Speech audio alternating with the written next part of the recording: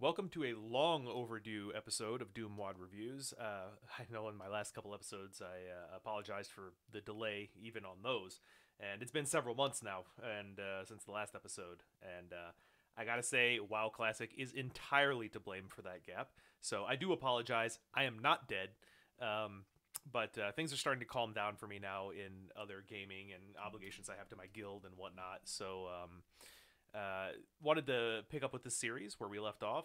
Last time we took a little detour into a WAD that I remembered from my childhood. This is the very first WAD I ever played, and that was 56, following on the back of seeing 53 in the list here. So we'll just pick up where we left off. I believe I was just looking at this Flash WAD, and I believe that this is mostly a death match. Yeah, ideal for death matches, yeah. So we're just going to skip over this one and move on to Forest, which I'm going to assume Forest 13 text goes with this Forest WAD. So let's just have a quick look-see at the text file here. So made by Jean-Serge Gagnon. I'm going to guess that that's not pronounced Gagnon, but made by a computer service tech, huh? It's a 3-mission WAD. So it's E2, M1, 2, and 3. So far, it looks like there's maybe a newer version of it that has more levels. Just taking a quick look down some of the notes here. Looks like we may have some new textures. They included their own demos. That's kind of nice. Okay.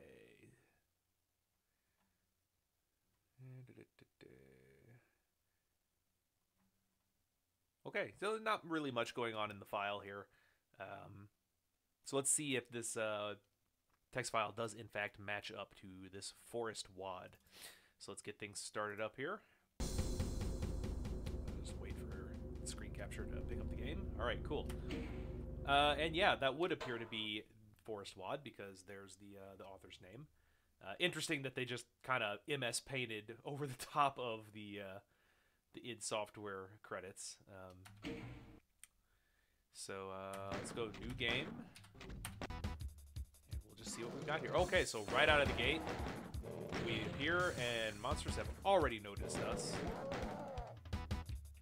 Okay, pretty clean looking. A little plain, but very clean looking. Ooh. Okay, got some light coming in these windows. That's a good sign.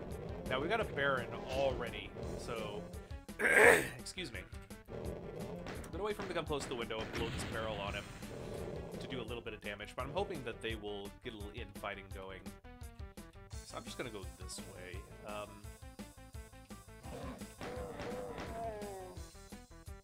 Never was a big fan of using this texture as a repeated, like, wall length texture.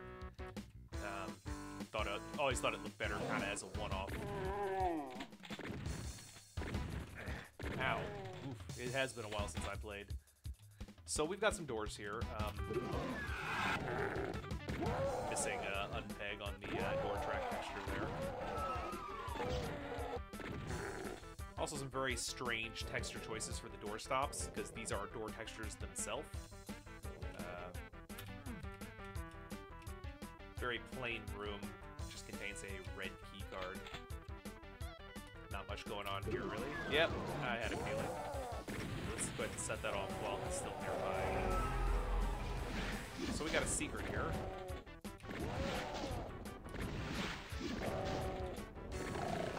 Secret taking us out into the courtyard. I'm just gonna let these barons take care of business while I just run around and pick up some goodies. Yay! Vulnerability sphere, don't really need that. So we got a blue key card in this secret. So hopefully the blue key card is not something required to exit the level, otherwise that's not really solid design to have level flow hidden behind secrets. I honestly see no reason to fight these two. They're not going to follow me. And for ultra violence, I'm not feeling particularly threatened so far. This is one of the problems with having such low ceiling heights in outdoor areas, which the sky texture is interesting. I don't know exactly what it's supposed to... I mean, I guess it's called the forest. I guess that's a forest. I don't know. Very abstract looking forest. But yeah, having such a low ceiling height here means that this door is going to open up into nothingness. So... hopefully they don't follow through. Yeah, okay, cool. And, so just going back out here, I've already got a blue and a red key. That just goes back into there, right? Yeah. Alright.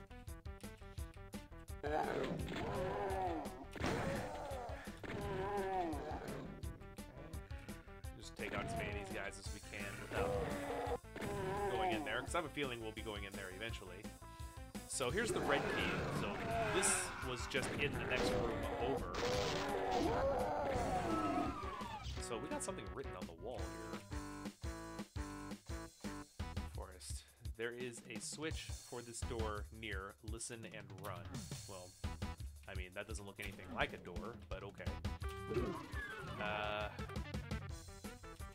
So...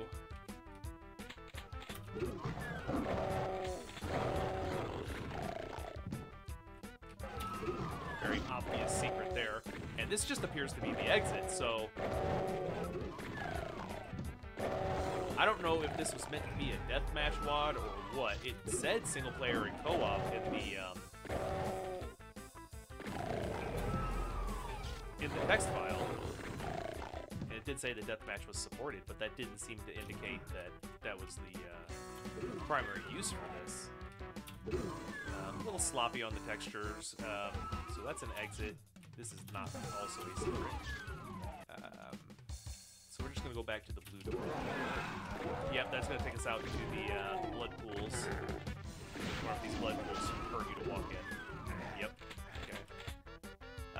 Traditionally in Doom, blood is not harmful to walk in, but a lot of people see, you know, liquid floor texture and they just automatically kind of assume that it needs to be a damaging floor when they're designing their levels. So they claim that there's a switch nearby, and I'm not really sure.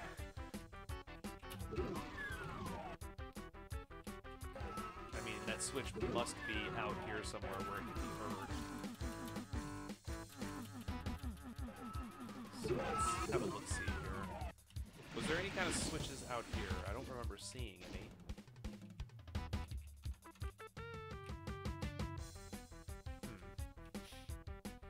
Oh, there's a switch. So maybe way back at the end of the hallway.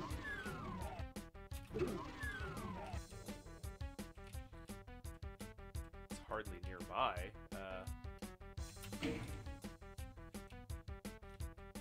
There's no way you can make this door. Yeah, there's no way you can make that particular run. In the time that it'll take that door to open. So that switch must have done something else. I'm not going to spend a lot of time trying to work out the secrets of this level. That switch stayed engaged, so it must have opened something or done something.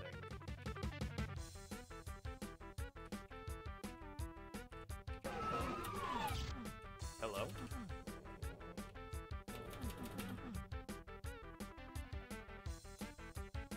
Okay.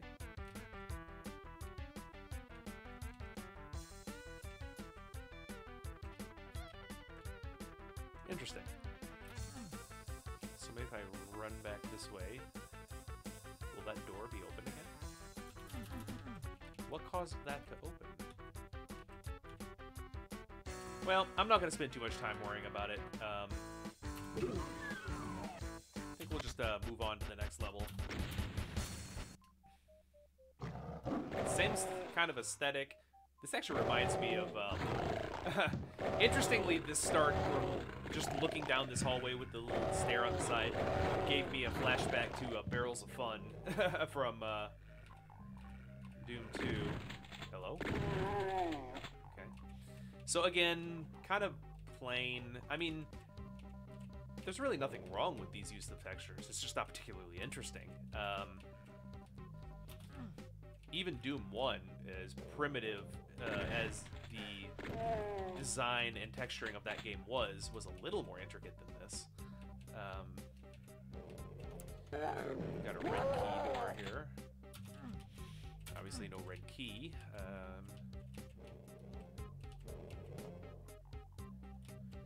So let's just... it's kind of a quasi-maze-like level. Got a lot of very strange geometry, and this is going to loop back in on itself. Okay, we got a rad suit there. A door that won't open. Okay, I'm not going to grab that rad suit until I know what it's for.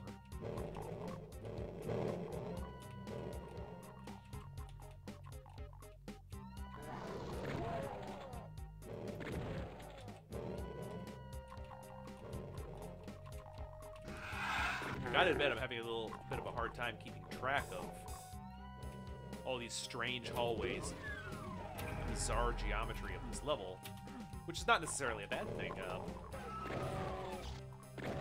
You know, disorientation is one of the tools you can use as a level designer to keep the player on their toes.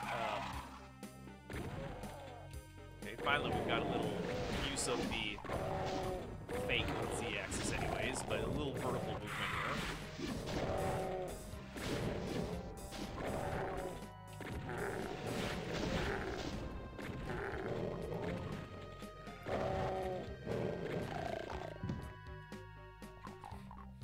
So I understand that this is called forest because of the new skybox, but I fail to see what much of this has to do with a forest. Again, we've got a new texture here. Watch your back when you go up those stairs. Okay. Can I assume a door is going to open behind us, or... Well, I don't know what you meant by watch your back. Everything was in front of me.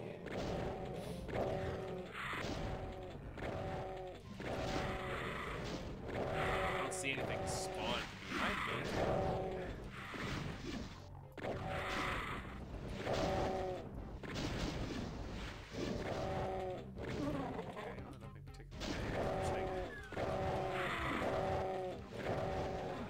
Okay, that's what they were talking about. Of course, none of this would have mattered once I was up those stairs. Those stairs are so steep that the enemies won't come up them. Interesting little bit of AI is that the steeper or narrower in depth that stairs, or even any change in elevation gets, the more reluctant a monster will be to step on it. So these particular stairs, they're so steep and so narrow in their depth that it is basically impossible for a monster to choose to go up and down these.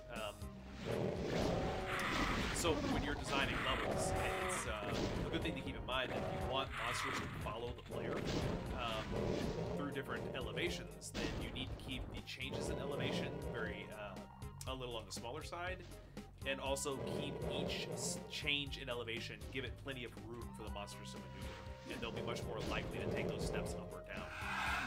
So let's hop down here and grab this key. Of course, that's also a tool you can use to give the player some advantage if they are smart enough to work around it. You can use stairs like that to give the player an escape option.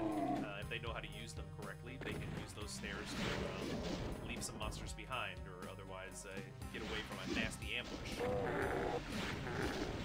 Of course, in the case of this level, the ambush that opened at the bottom of the stairs was completely irrelevant, because I was already well past the ambush by the time it came up. So, not particularly interesting. Although I guess you would have to loop back through here, so...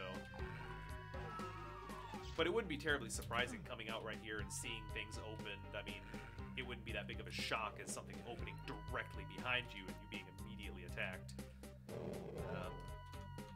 Well, anyways, we have the yellow key now, and looky, we have a yellow door. Up in here. And we get to there by backtracking. Okay, so that did not open. So we have an auto map here, and it definitely looks like... Now, how is anyone supposed to know about that? You have a new weapon now. Okay. wait, there's another secret in here? Good thing we got that auto map, because these secrets are basically just mash on walls and hope kinds of secrets, which I particularly dislike. I like there to at least be some indication of where secrets are, or some way to find them that don't involve just randomly mashing on walls. Slightly different textures, or maybe an interesting little waypoint in the geometry to indicate that there's something unusual here. Oh. Ow, stop it. Okay, so I hit a switch there that I missed the first time, which, with any luck, that actually did something. 9 secrets on this map. Now, the real question is how do I actually get back up into there? It looks to me like we need to go back around. Not this way. This way?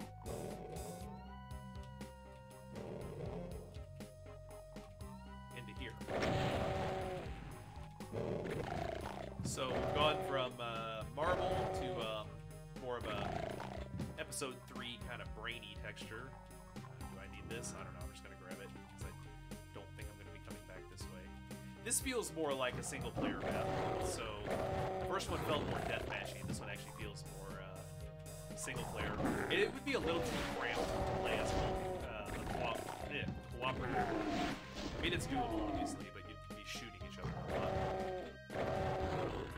So I'm going to assume that this floor is damaging, and that's what that red suit is for. So just looping back around here. Again, very boring details. The architecture is not particularly interesting. It looks like it was thrown together very quickly. But it's playable, so, you know. And I don't see any obvious errors or bugs, so there's something to be said for that. Even so, I'd like to see a little more design detail in this. This could really be fleshed out to be something much better. The use of keys is not particularly expired. They tend to be, like, in obvious places, not too far from the door they're meant to open. So how... Okay, I have the yellow key, but how do I get up there? Did we already encounter a red door? We did. So maybe the red door houses something that we need. So let's hop back down here. I've been playing WoW too much. I keep trying to hit M to open the map. Yeah, down at the end of this hallway. Maybe the red door has a switch or something that'll let us get up to that yellow door. Or maybe it'll just have an exit right behind it.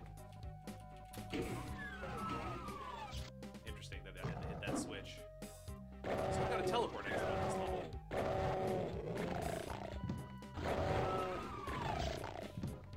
So I'm actually not going to step into it quite yet. I want to go back and see if I can figure out how to get into the yellow door.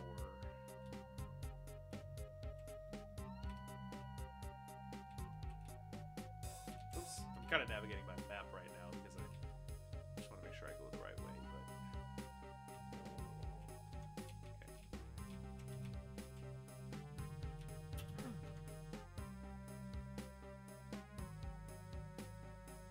Oh, right, this isn't the way you get here.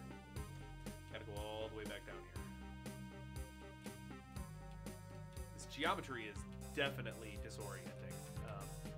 That is the one, I will actually mark that up as one of the positives of this map. It definitely keeps you on your toes, and that auto map is a godsend. Of course, now my rad suit will have worn off, so I'm going to go through here really quickly. Luckily, it's not a super damaging floor. It's got light damage. I wonder when all of this opened up. I don't remember this the first time.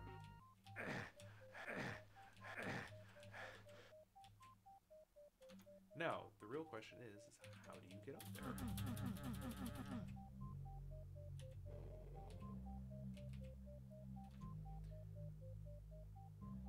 It looks like there might be a teleport pad that takes you up there, and then you come back the other way through that door, but I honestly couldn't tell you where that is, so not going to spend a lot of time looking for it. Frankly, if it's too cryptic to find, then it's too cryptic to find.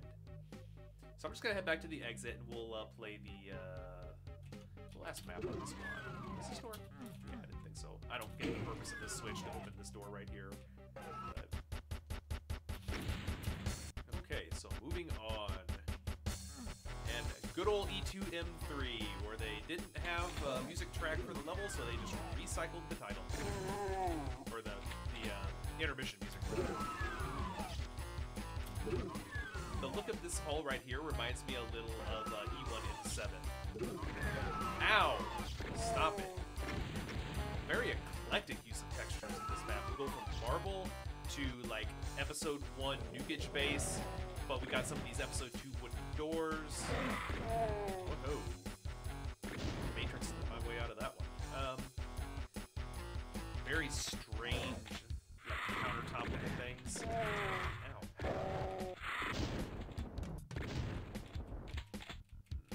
We've got some tables and chairs here. It's looking like a kitchen with a sink. Can't grab that. It's very strange to see, like, mimicking a real house when everything up to this point has been incredibly abstract. To see something so concrete as a kitchen and dining room. Okay, this author just really love putting barons in places. And I will say this though, at least the barons are in places that are easily avoidable. You're not. I have yet to be forced to find one. So that I definitely approve of. I have the option to fight them. I have the option to run past them. I like them. And they're still threatening enough because they're in areas that I have to pass through. I'm just not forced to fight them. Okay, so let's see here the blue key. Just gotta keep an eye on that Baron to my left so he doesn't put a hurt on me. Alright, so we're just gonna run past him. Take out these Academons. Can't have too many threats floating. Floating. Academon jokes, y'all. So, no. Ew. That's gonna raise into the sky. Yeah, I don't like that. Oh, that was just a Baron. I thought that was a teleport sprite for a sec. I was like, wait a minute, what's going on? Oh, that just does not look good. So this is what it looks like when you have a normal ceiling texture visible from an area with a sky ceiling texture, and the sky is lower than the roof. You get this weird, bizarre looking over-render effect. It does not look good. But that's neither here nor there. We've got some writing on the wall here. This is my wardrobe. I keep neat stuff here. Yeah, true. That is neat stuff.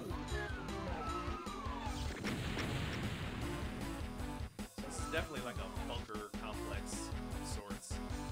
Still haven't found any keys, although we did see one. Got a computer area here. Man, this map just cannot figure out what style it wants to be. It's all over the place. It's actually very jarring. It's like, what episode am I even in? You know, like pick a style and stick with it.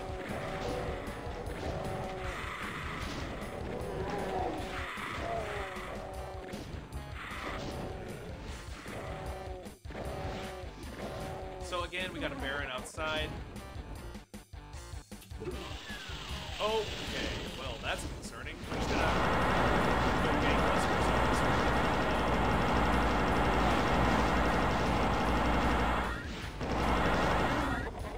Grab this yellow key here. Okay, what do I have for ammo? Oh yeah, I'm fine.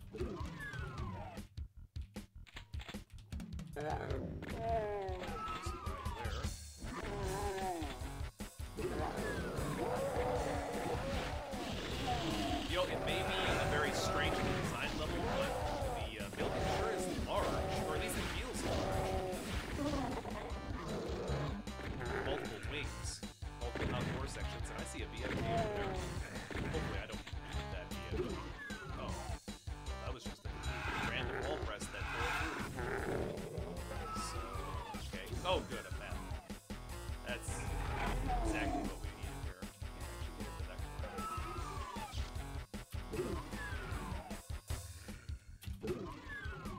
Wait, could I get outside here? Something opened the door there. Maybe a monster.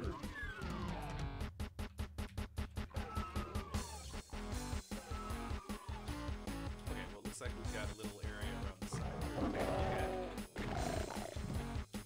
Look at a little dark corner. And I hear some teleporting going on.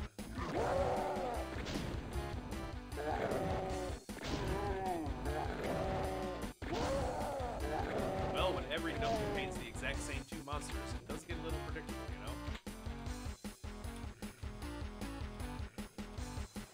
Okay, I'm curious what's going on with all this teleporting I'm hearing.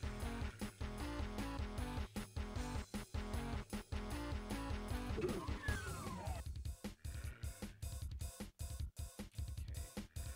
Well, let's go this way.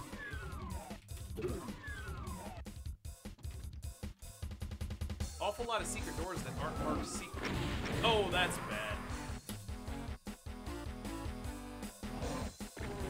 And I haven't been saving. I am really out of the habit. So, bear with me here. I'll try to rush through this. And of course, there's the room I just fell down into. That is a nasty trap to fall down there and be forced to kill yourself. I'm just gonna hop over here.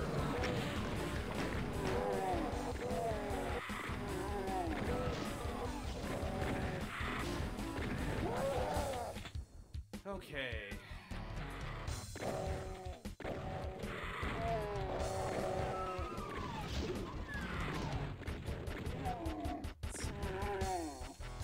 This looks like one of those rooms I saw from above before. Okay. I'm spending more time down here than I have to. Oh, weird little kind of crawl space looking place there. So, just gonna hop around here, grab a few goodies, and get out while they're fighting. Get out the way. So I don't suspect I'll have to go back down there.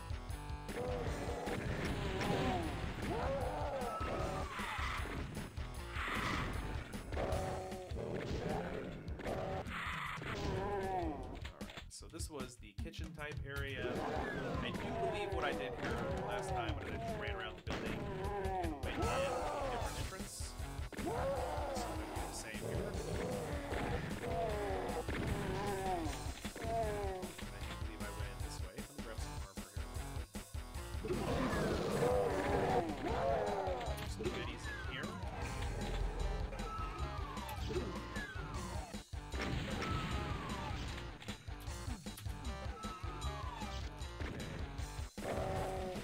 Back to the beginning. I feel a little compelled to fight this guy. I think I will. Just because he's in an area that I'm probably going to be spending some time. So let's head up here.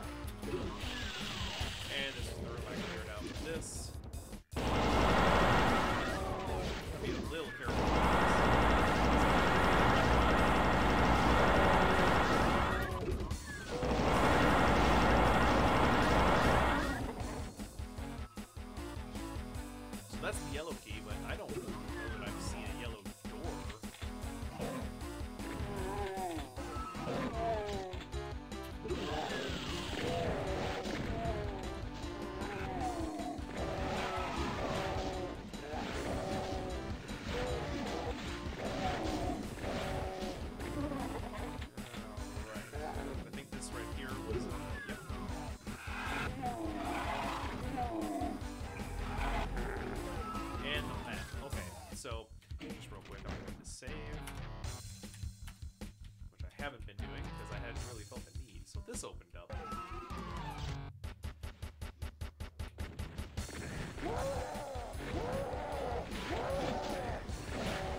So I'm gonna guess that's something that I ran across in Lower Town, that DFG briefly. I really needed to make a run for it, although that could have been suicide, so...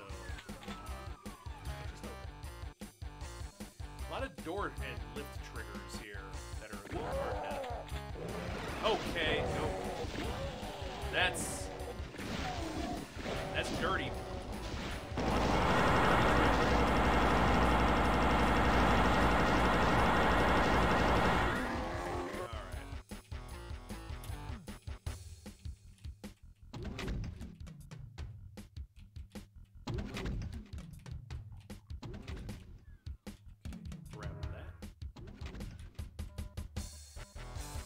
No shortage of ammo, at least.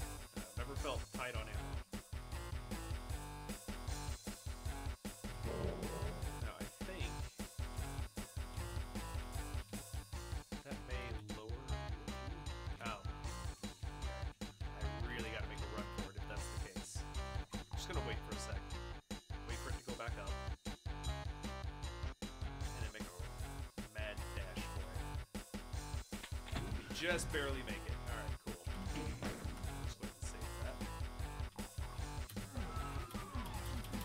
Now the question is, how do I get back in there?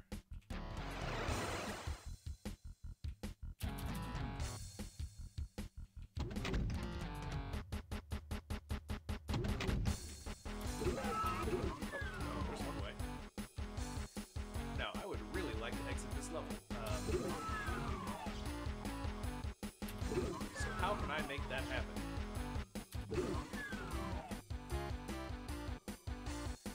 Wait, we got a yellow door back here.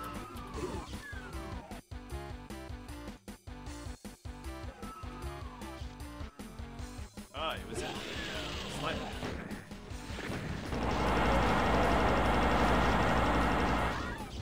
And this is the room I saw from above when I first came into this level. Okay, so now I go back up here to the beginning. Door should be right there. Yes.